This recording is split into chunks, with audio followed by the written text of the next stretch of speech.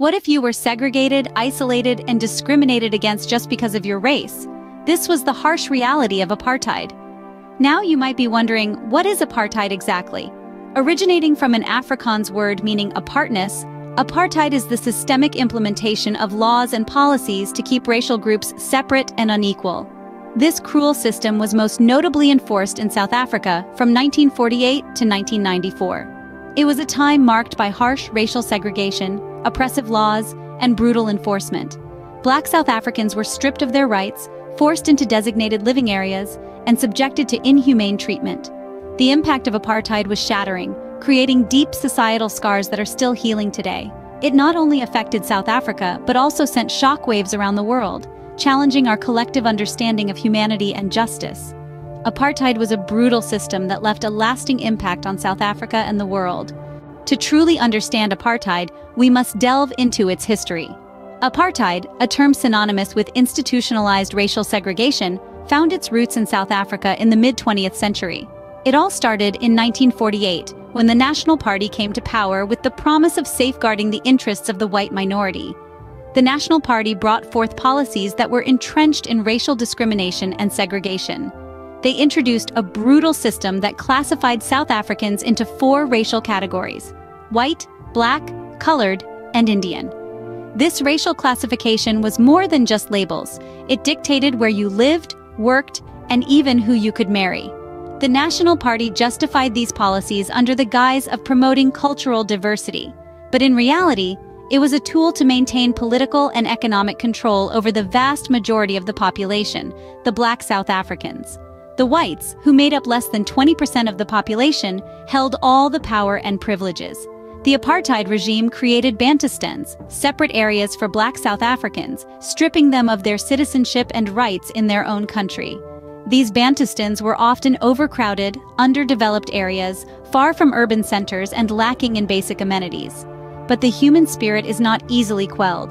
The apartheid regime faced resistance both nationally and internationally. People of all races and walks of life stood up against this unjust system. The African National Congress, led by figures like Nelson Mandela and Oliver Tambo, spearheaded the resistance movement within South Africa. They organized strikes, protests, and acts of civil disobedience, facing brutal retaliation from the government but never backing down. Internationally, countries and organizations imposed sanctions and boycotts against South Africa, protesting against its apartheid policies. The pressure from within and outside the country eventually led to the dismantling of the apartheid regime. The struggle against apartheid was a testament to the indomitable spirit of humanity.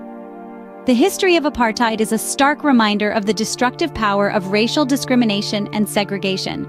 It also underscores the resilience and courage of those who stand up against injustice, even in the face of overwhelming odds. The fall of apartheid was not an overnight event.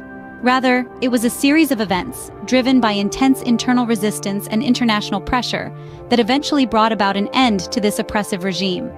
The 1980s saw a rise in the intensity of internal resistance to apartheid.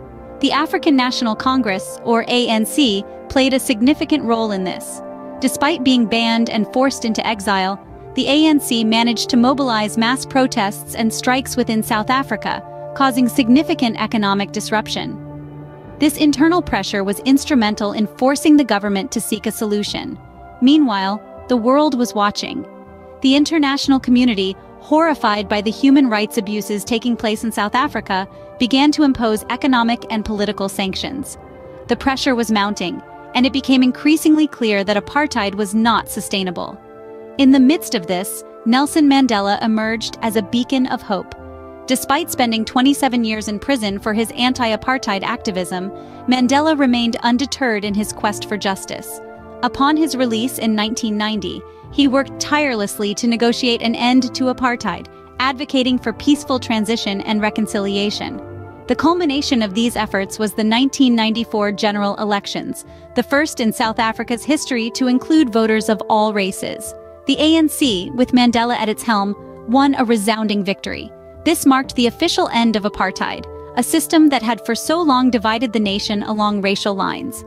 However, the end of apartheid was not just about the dismantling of a system. It was also about the birth of a new nation, a rainbow nation. as Archbishop Desmond Tutu famously termed it. This was a nation envisioned to be united in its diversity, where all citizens, regardless of their race, enjoyed equal rights and opportunities. But the transition was not without its challenges. The legacy of apartheid had left deep scars on the nation's psyche and its landscape. Transitioning to a non-racial democratic society required a mammoth effort, and the journey was fraught with difficulties. The end of apartheid marked a new era of hope and challenges for South Africa. The nation had taken its first step towards a more inclusive future, but the road ahead was long and winding. While apartheid has ended in South Africa, its echoes reverberate in the present day. Now let's turn our gaze to the modern world, where echoes of apartheid still linger in various forms of racial segregation and discrimination, impacting societies globally. Take, for instance, systemic racism, a social construct that's deeply embedded in our societies. This isn't a mirror image of South African apartheid, but it shares striking resemblances.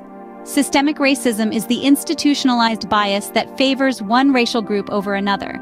It's a complex network of policies and practices entrenched in societal structures that disadvantage certain racial groups while benefiting others. And let's not forget about the Rohingya crisis in Myanmar or the Uyghur situation in China. These communities face brutal discrimination, forced displacement, and even genocide, a stark reminder of the severe consequences of racial prejudice. These are not isolated incidents, but rather, they're parts of a larger global trend. A trend that reflects the persistence of racial discrimination and the urgent need for change. These examples remind us that the fight against racial discrimination is far from over. And as we forge ahead, let's remember that the eradication of these modern-day forms of apartheid is a collective responsibility, one we must all shoulder. Apartheid was a dark chapter in human history.